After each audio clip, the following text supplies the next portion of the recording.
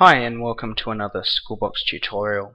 Today we're going to be covering the use of text boxes with customized content on different dashboards for your different groups within Schoolbox.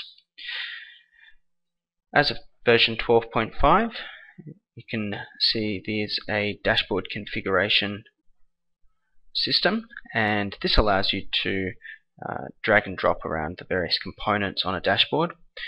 One of the newer components is the Textbox component, which can be dragged in place for your different groups.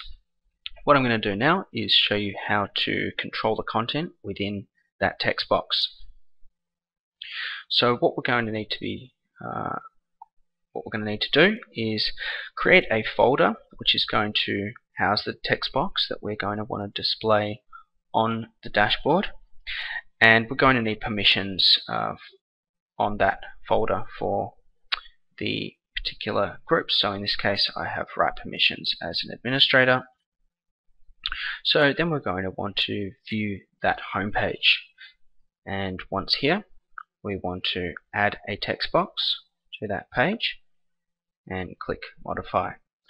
Now what we're going to do is put the content that we want to insert into the text box, and you can see here I've created some HTML text and some styling so that I can obviously use this space to put any kind of content that I want to display.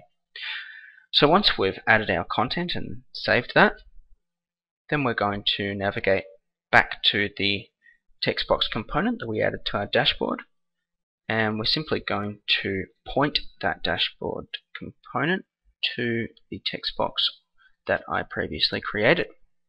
I'm also going to hide the heading in this instance and click update. Now simply navigate back to the dashboard, and we can see the custom content has been added to this interface for this user.